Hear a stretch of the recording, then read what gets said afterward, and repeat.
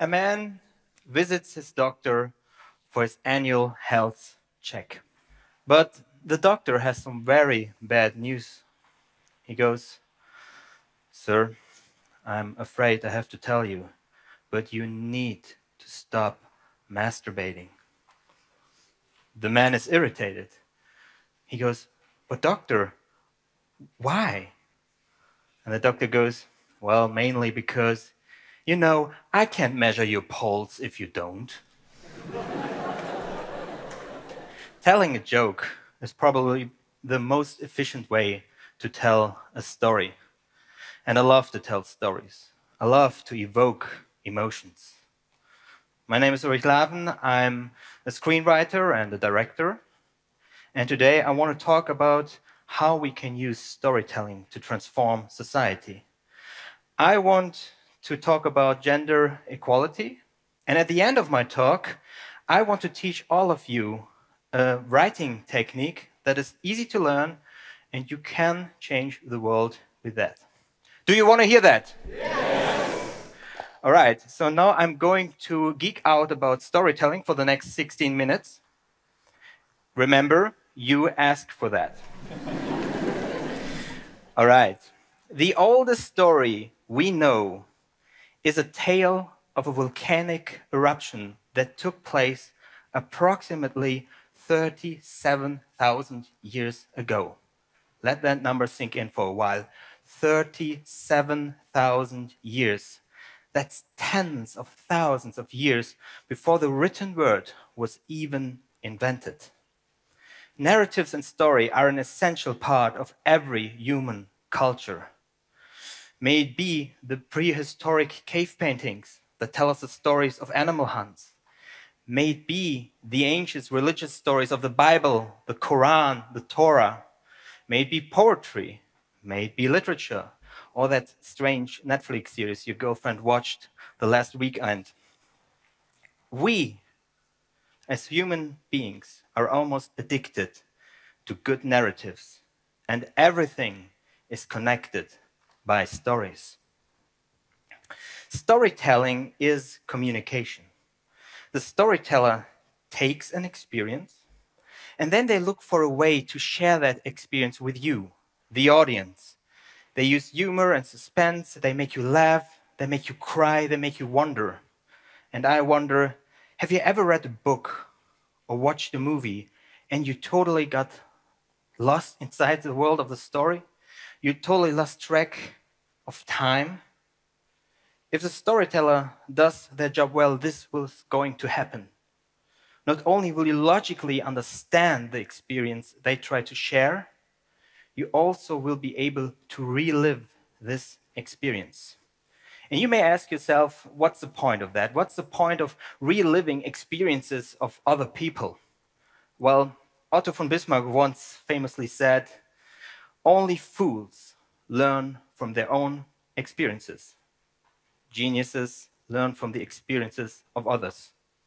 And when I hear the story how a member of my tribe ate poisonous berries and how he got sick and ill and how he died, a horrible, painful death, I don't feel so inspired to have that experience myself. Would you? Most of us here never experienced war, but somehow we all know we don't want to, because we know the stories of our ancestors. The most interesting fact about storytelling to me, stories don't even have to be based on true events to trigger real experiences in us. So, question, who here knows the Harry Potter series? Raise your hand. So, almost everybody. For those who don't, please put your fingers into your ears, because now I'm going to drop a major spoiler, right? So, when Albus Dumbledore died, told you. To be more precise, book 6, page 556. The readers had a real strong emotional reaction. Some cried, some threw away the book, they were shocked. And you may ask yourself, why? How it's just a fairy tale story about wizards and witches. What does that have to do with our everyday lives? Albus Dumbledore never was a real person, right? But to the readers, and because they interacted with the story for years, he kind of became a real person to them. He kind of became a real friend, a real mentor, a real role model. The ability to draw real experiences from fictional stories is a powerful tool. But through stories, we are not only able to reflect on our past and learn, we are also able to find new solutions to problems that may seem unsolvable. One of those problems could be the issue of gender inequality. You see, I personally believe that we should strive for a society in which men and women are treated equally. Equality always means equality of opportunity. Everybody should have the same opportunities to participate in a society. The big and controversial question here is, how can we achieve that? And I think the more radical positions are tending to demand for strict laws and regulations to achieve gender equality. You know, like asking for quotas, for example, or I don't know if you know, in Germany, there's this big movement to artificially change language to make women more present. And I think it has good intentions, but this demand is kind of strange and sometimes even dangerous in my perspective, because it's something you rather would expect to read about in a George Orwell novel, you know, kind of newspeak. In the end, you are not creating gender equality with this. What you are creating is you're creating a cancel culture and this narrative for an eternal struggle for dominance. You know, men fighting against women, women fighting against men, they are both not equal partners. They are enemies. And as any good psychologist will tell you, true change always has to come from within our society.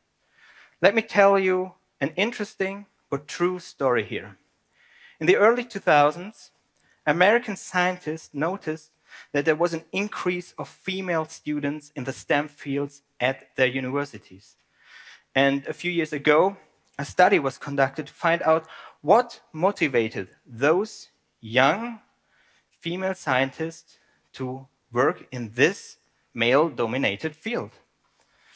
And a lot of those women said that the greatest inspiration for them was a female scientist by the name of Dr. Dana Scully. I give you a little bit context here. Dr. Scully, she studied physics. She went to medical school in Stanford University. And after that, she was recruited by the FBI to work as a medical consultant.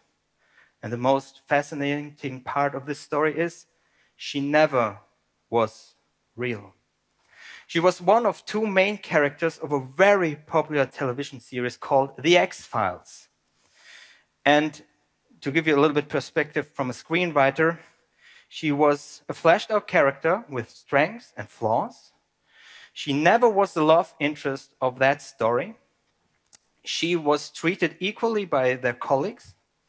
She and her colleague Fox Mulder shared an equal partnership, and it's a true friendship. It's a friendship story, basically. And her gender kind of didn't matter for the story to work. Everybody treated her exactly as they would have treated her if she had been a man. Therefore, Scully became a role model for many young women. Scully showed the women that it wasn't strange to pursue a career in the STEM fields. This effect is called the Scully effect. And it's one of many positive media effects we know of today. Evidence from various psychological studies suggests that when we create stories in which the gender equality already has become a status quo, we also normalize gender equality in our perception of reality. And so, therefore, we transform culture by doing that. So, at the beginning of my talk, I promised you that I'm going to teach you a writing technique to make the world a little bit better. Let's do that now, but I need a little bit of your help, okay? So, picture this. Imagine a young screenwriter who has written a script. It is a story about an old, wasted, cynical detective, probably an alcoholic. And it's also about a murder case. And there are a lot of suspects, like a professor, a priest, a yoga teacher, a mother, and a very attractive young model. So here's my question for you. When I told you that the protagonist is an old, wasted detective, who here imagined that this detective is played by a man? Raise your hand. Interesting. So, and when I told you that there is a very young, attractive model involved, who here initially thought that this model has to be a woman? Raise your hand. So, you see, those are stereotypes. And you have them because our culture and our stories repeat them over and over again. Of course, we know that there are very tough women working as detectives. And we know that there are very attractive young male models. So, what do you do when a screenwriter presents you a script with those stereotypes? Well, you can take the script and just hand it back to the author and say, hey, Kevin, your script is very sexist. Please correct that. So Kevin goes back and he does the rewrite. By the way, I don't know why I call the writer Kevin, but it kind of works in this scenario, okay? So Kevin goes back, he rewrites the script, and what usually happens is he feels the urge to overcompensate. The detective becomes a woman, and you can't say anything negative about a woman because you don't want to be sexist anymore. So the woman is not that old and wasted anymore. She is in her early 30s, right? Maybe late 20s. And she's not cynical. She's not an alcoholic. Maybe she drinks a glass of wine once in a while. But overall, she's a very competent, confident, and positive personality. And you read this script, and you think to yourself, Kevin, first your script was sexist, and now it has become kind of propaganda. You created some very interesting characters, and now they are watered-down versions of the original. So we don't do that. Here's what we do instead. We use a technique that is called the CT method. And you can use this technique to create gender-balanced narrations. First, we take the script away from Kevin, and then we lock the text. So there are no more changes allowed. Then we make a long list of all the characters involved in the story. And we ask this question: which of these characters has to have a certain gender because the story wouldn't work if they didn't? So, for example, if a character is giving birth to a child, she obviously has to be a woman. If a character portrays an old historical figure like Abraham Lincoln, he probably has to be a man. You cross those characters off the list. And now the fun part begins. What you do is you take a simple coin, and then you flip the coin once for every character, And then you change the character according to the coin toss. If the coin says heads, it's a man. If the coin says tails, it's a woman, or the other way around. It really doesn't matter. So you change the gender according to the coin toss. I did that in the script with a detective, and I flipped the coin. The coin said tails, so the detective became a woman. Don't forget, the text is locked. There are no more changes that could be done with the text. So we're talking about an old, wasted, female detective with a drinking habit. Everybody treats this detective exactly the same way they would have treated her if she had been a man. And somewhere out there, an older actress will say, thank you for now being able to play that role, because here's a fun fact.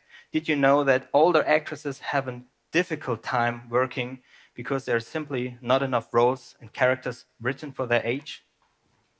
So, we continue and we flip the coin over and over again, once for every character. And what is going to happen now is, once in a while, there won't be any changes. The gender will stay as intended. But sometimes the gender switches. And thereby, we break our stereotypes, which is good. So at the end, we just have to change the names of the characters. We change the pronouns in the text. And now we have something you could call a gender-balanced narration. So, for example, everybody treats the detective exactly the same way as she would have been treated if she would have been a man. You see? And if we do that, we normalize gender equality in the story. And if we normalize gender equality in our stories, we normalize it in our cultures.